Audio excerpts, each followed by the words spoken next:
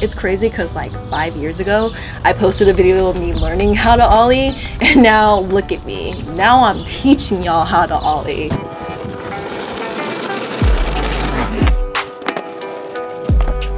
I really hope no one walks by here because I haven't done an outside shot in a minute and they look like really good. They look very cinematic, but like it takes a lot of confidence to like come out here and hope that no one walks by and thinks that you're crazy. Okay, so it's 4:30. We're in Texas. It's not hot outside, it's just really humid and uncomfortable and humid and hot. It's hot. So today we are going to learn how to ollie. So the background on this video is I've been getting a lot of comments since my skateboard progression video. People have been in my Instagram like, how do you kickflip? And I'm like, why are you asking me how to kickflip? Like but I can teach you how to ollie. I was confused at first because I was like, I don't know why people are asking me how to ollie because like I suck. And then I realized, oh, people are asking me how to ollie because I suck. That doesn't make sense, but like it makes sense. I was a beginner not that long ago, and when you're a beginner and you're learning how to ollie or do any skateboard trick, like you always like click on this professional skateboarders, like pro that has like 5 sponsorships. Like, this is how you do the ollie. Just pop slide, just pop slide. That's it. That's how you do the ollie, and then that's the whole video. So this video, I'm going to teach you how to ollie, but instead of just teaching you how to ollie, I'm going to teach you the progression of the ollie, because you don't just do an ollie. You have to practice and you have to progressively get better at it. So that's what this video is for.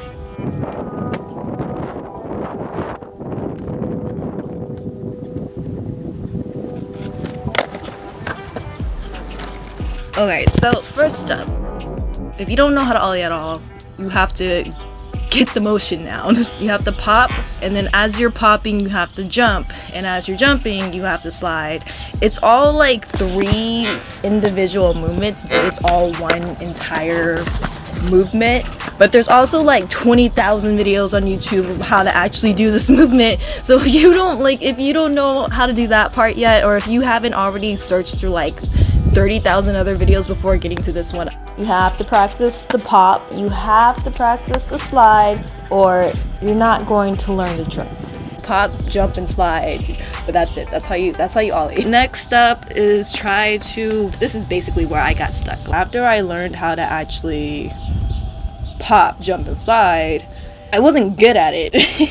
And the thing about it is, like, when you're learning it, no one's going to be good. I mean, I don't know, unless you're just like skateboard god. Once you get stuck and you're like, okay, I can kind of ollie, I think that's an ollie. I think the secret to ollies is that they don't have to be perfect. They don't have to be the best ollie ever the first time when you're learning. They don't have to be high, they don't have to be clean, they don't have to look good. As long as you have the motion down, and as long as you can get the back of your board off the ground, even if it's just a little bit, even if it's just a little, even if it's this much, it's an ollie. That was the very thing when I was learning how to ollie. It wasn't high, it wasn't good, it didn't look good, I didn't even think I was ollieing, so I was like, oh, I don't know how to ollie. This is how your ollie should look. And this is switch, like that's switch. Most skateboard tricks are just muscle memory, like it's just practice. Next step is, this may not actually be a step for you because some people learn ollies while moving. This is very important because if you can't ollie while moving, then you can't do anything with it. You can't do, like, if you know how to ollie, but you just stand there and like that's it, like you're just standing there. You gotta do something with it. And this one is a toughie. This one, there's not really any tips for this. You just have to learn to balance yourself. My weight kind of has to be shifted forward when I'm doing an ollie, especially if I'm like ollieing over something. Like, I'm like a punk. I am a punk. I'm a scaredy cat.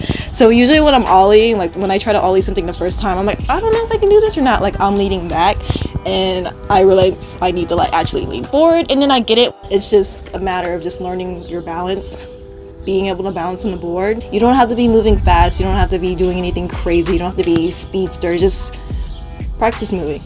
That's the next step. And then once you get that step, then we move on to the next step. You need an obstacle. When you're doing an ollie and you're a beginner, usually you have to think about it. You're like, okay, so let me get in formation, jump, swipe, pop. You have to like think about what you're about to do. In order to get out of that habit, obstacles help. When you have an obstacle, you don't have time to think. You have to just do it. Usually when you're learning how to ollie, like you like sit there and you're like, okay, let me get ready, let me get ready, let me get ready, let me get ready, and then you do it. But when you're like actually doing an obstacle, there's an obstacle in front of you. You don't have time to like think, okay, let me get ready, let me get ready. You have to like, okay, there's the obstacle, I gotta go, we gotta move out. If you can move and you have the movement down, you can do like a few ollies, but you don't land all of them. Like you can kind of land sometimes. You're ready for an obstacle. It can just be a crack. You can just get things and just slowly get there. If you get the movement and you can like move and you can slide, you can pop it, and you can do it. You just gotta believe in yourself. If I can do it, you can do it. Because I suck at skateboarding. I'm like the biggest baby. I promise you, I'm like the biggest baby in the world. Once you can do like a small object, try to go for a curve. Curves are not as scary as they look. I thought curbs were like terrifying. Worst case scenario, curbs are generally the same height as a skateboard, so you don't even need to pop that high to go over a curb. So if you're trying to go over a curb and you don't make it, as long as you pop, most likely what you're going to do is land on the curb. You're gonna land on it like diagonally, and if you land on it like that, you're not going to fall. You're just going to, as long as you commit, you're most likely either just gonna like stand there on your board like, okay, I didn't make it, or you're going to jump off your board.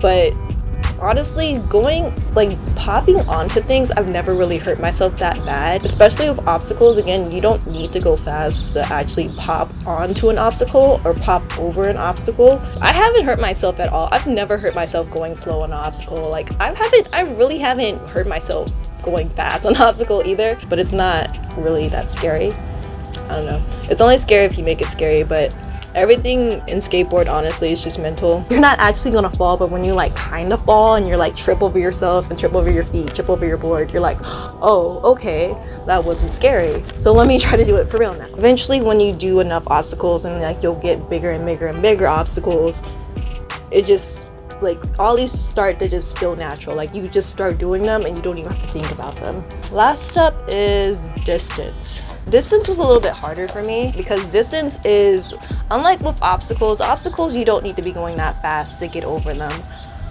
Distance, you have to go fast, but you don't have to actually pop. Like you don't have to pop as hard. You don't have to like actually like level out your board as much. You just need to go. I mean, you can learn that on flat ground. For me, when it came to learning distance, the skateboard that I go to, there's like a little patch of area and it's just grass. So it's just like two solid places. So if you do fall or you don't make it, you just land in the grass. It's amazing because my brain does not process pain well. Like if I think that I'm gonna get hurt, I don't want to do it. But I know everyone doesn't have the luxury of having like a nice little clean cut space where you can like practice gapping. So another thing you can do is you can just go from a flat surface area to where there's grass and just practice getting your speed. Hop from the flat surface area into the grass, and then that's another way as well. But yeah, I think that's all I have. It's a matter of pacing yourself, believing in yourself, being patient, mentally hyping yourself up. You can't just get it overnight either. Ollies are definitely something you can't just get overnight. I feel like I just became good at ollies like 2 months ago. I didn't even realize that I was good at ollies until my progression video, and I like pulled footage and I was like, dang, I'm ollieing that high. Wait a sec. A year ago I was literally teaching myself how to ollie over like a curb. I didn't even know I knew how to ollie. So I did the 2-stair last week. I don't know if I can do the 3-stair though. It looks scary. That'll be a cute way to end the video. Learn a new trick. Yikes.